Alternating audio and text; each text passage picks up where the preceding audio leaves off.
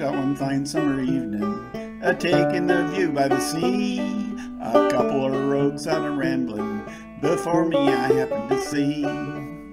Now to learn what these boys were up to, a trayful I hastened me walk, for I thought I could learn their profession if I got within range of their talk.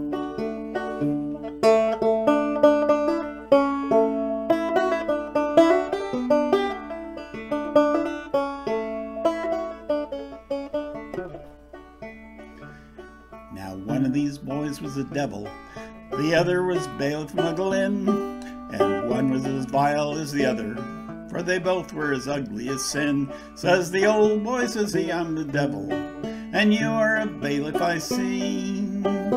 Ah, 'tis the devil himself, cries the bailiff, now don't that beat the devil, said he.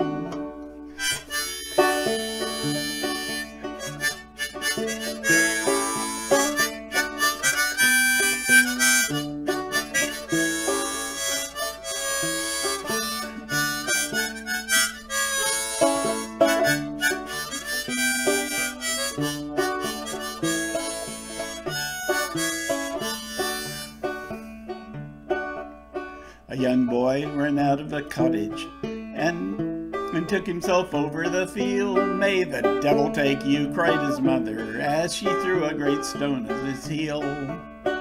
Ah, now why don't you take the young rascal? Your highness, the bailiff, he cried. It was not from her heart that she said it, the devil, he smilingly replied.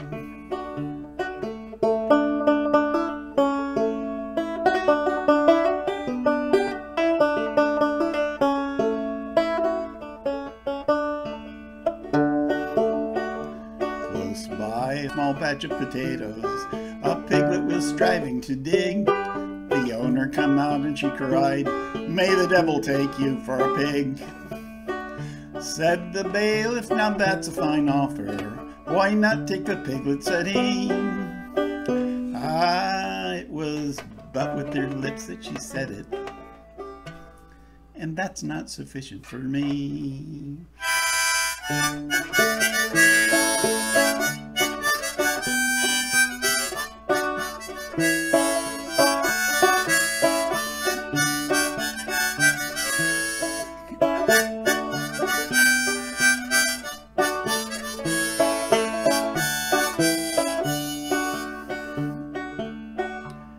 Then a boy up the road saw him coming, and unto his mother he sped.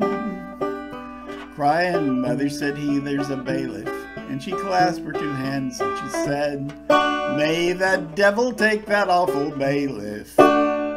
Said the old boy, bedad, that'll do. It was straight from her heart that she said it. So bailiff McGlynn, I'll take you.